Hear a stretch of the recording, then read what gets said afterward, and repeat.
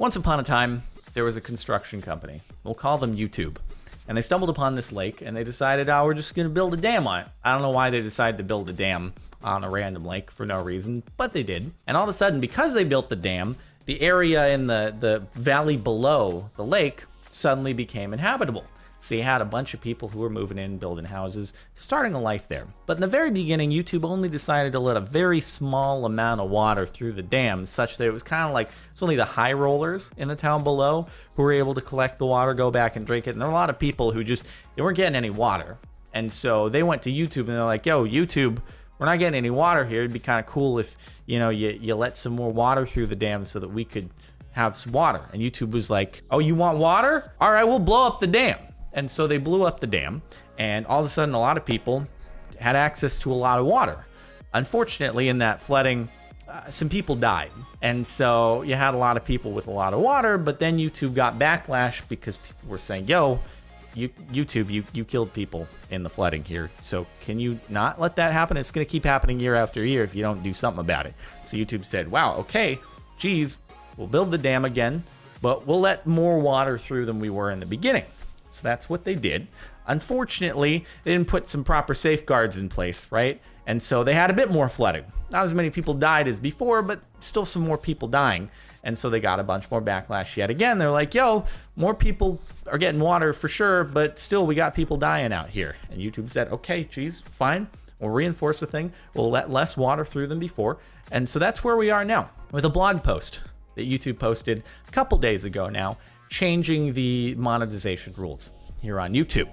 So they implemented a couple new criteria, kind of making the rules a little bit more strict than they were before. And that's the second step back in terms of strictness from more of an open system that they've had in place for a few years now. The first step was back a few months ago. They instituted a 10,000 lifetime view rule on your channel before you were able to start monetizing.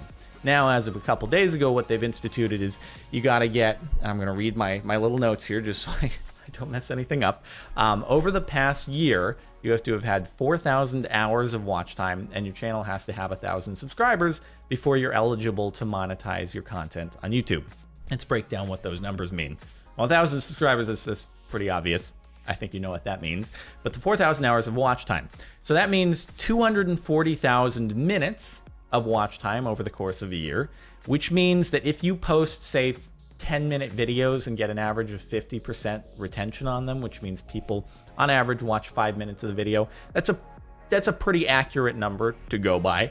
It means you've got to get 48,000 views over the course of the last year on all your 10-minute videos, which means 4,000 views a month, which overall is not a huge amount. And it translates in terms of monetization to about like $4 to $10, depending upon the type of content you're making, the ads that are getting run on that.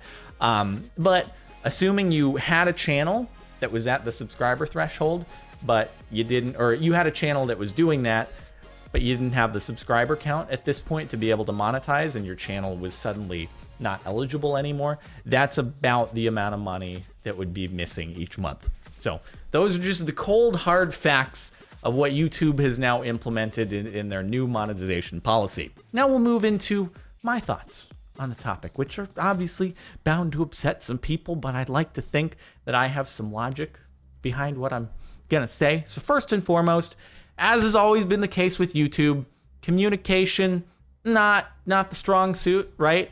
And so if ever I were to be developing a product, you always want to start the most strict you can possibly be, and then always be working towards becoming more and more lenient. What you don't want to do is start strict, become really lenient, and then say, oops, we became too lenient, we got to roll back. Because then you're going to have people who are used to having access to that thing, whatever it is, in this case being able to monetize their channel, and now all of a sudden they don't have access to it. And that's how it worked in this situation, is that channels who were previously monetizing, they were receiving emails saying, hey, no longer does your channel match the criteria that we've just implemented, so you're not going to be able to monetize anymore. And I understand that. Like, look, even if I was making a couple dollars a month, if I all of a sudden receive an email saying, yeah, you can't do this anymore, I'd be like, but that's kind of lame. What was wrong with what I was doing before?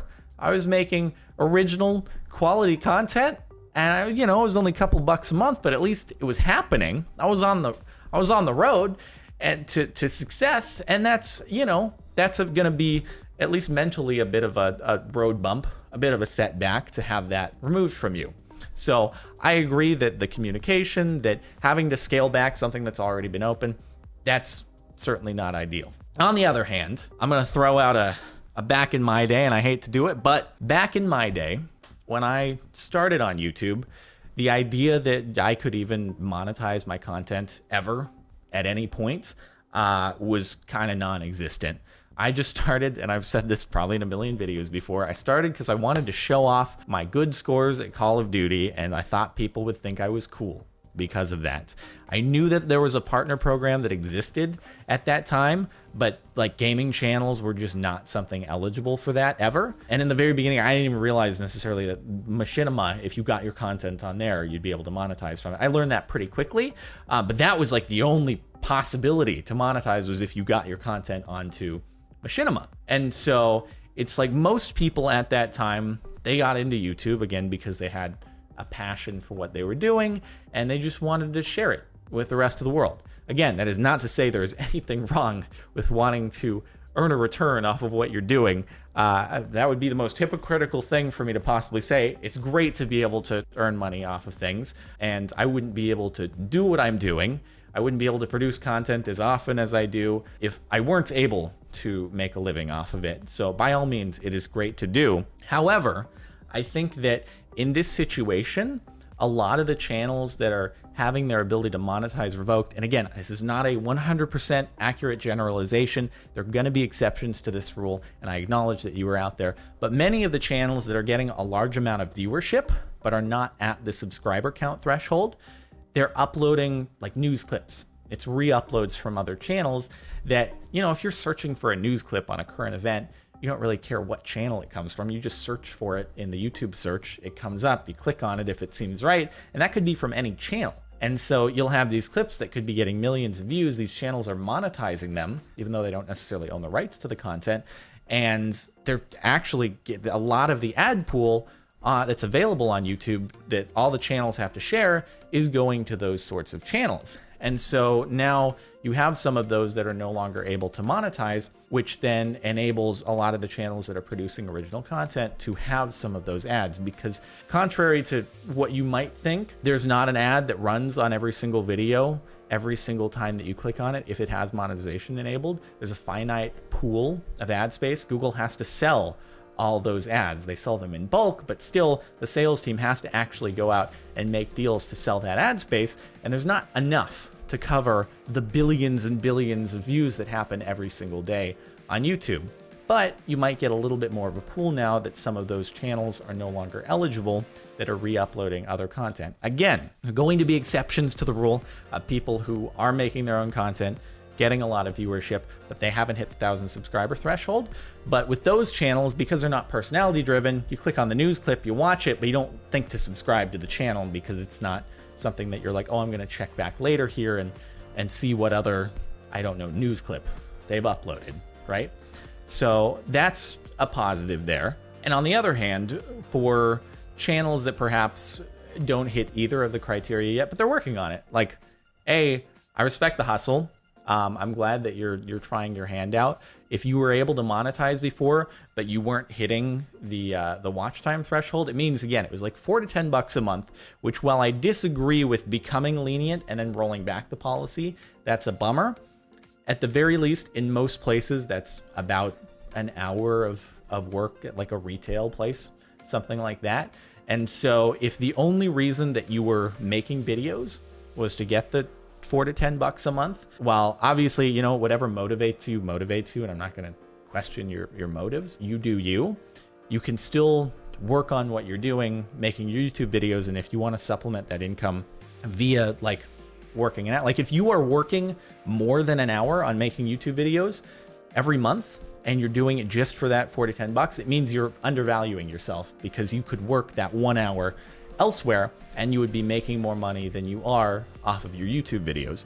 So again, might sound insensitive. I don't mean for it to, but you should also value your own time, right? And so if you're working 10, 20 hours and the only reason you're doing it is for that $4 to $10, you're really undervaluing your time. And so you should look at it as something that's a hobby, a passion of yours. That way, even if it doesn't pan out into anything where you're getting millions upon millions of views, at least you look at what you're doing and you take pride in it, and you're happy you invested your time in it just because you had fun.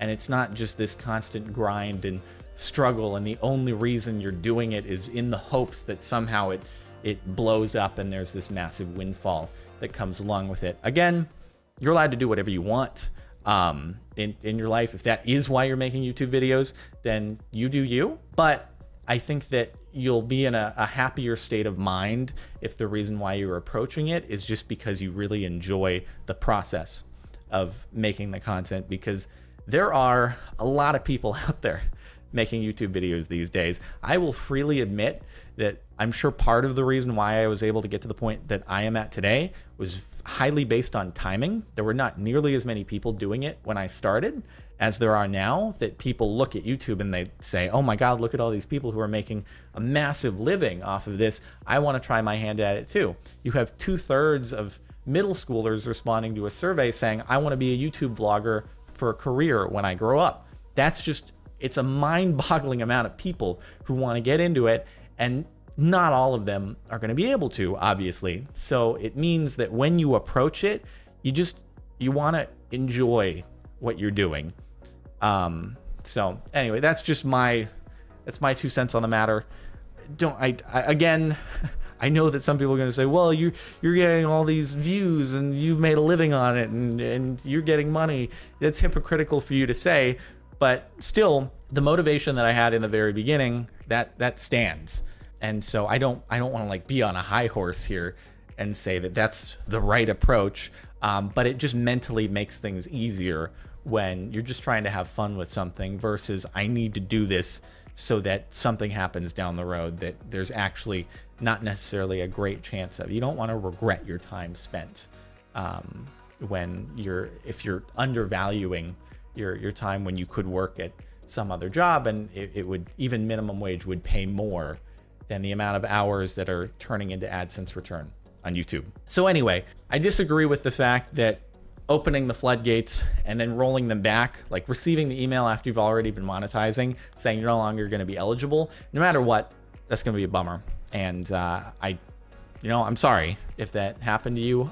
But fortunately, you still have the chance to, hit those thresholds, and I hope you will be able to soon enough and get right back into the swing of things. I also hope that, like, I don't know the specifics on this, but like if you, I think they only pay out after you've hit $100 balance that you've accrued in AdSense, and I don't know what the deal is going to be. Like if you were at $99 and then your channel gets disallowed for monetization, are they just going to hold that until later on down the road when you're able to monetize again and hit that $100? I don't know. I'm hoping that at the very least they pay out what is owed to channels that have had the monetization removed from them. I don't know. So barring that sort of thing, I wish you the best. Again, if you're starting out trying to make content, it's always nice to earn a return off of what you're doing. I totally agree, but also try to make sure that you're enjoying the process so that no matter what happens, you don't regret your time spent doing what you're doing. So anyway, moral of the story, do I think that YouTube is actively trying to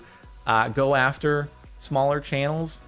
I don't think so. I think they have a tough roadmap that they're trying to navigate.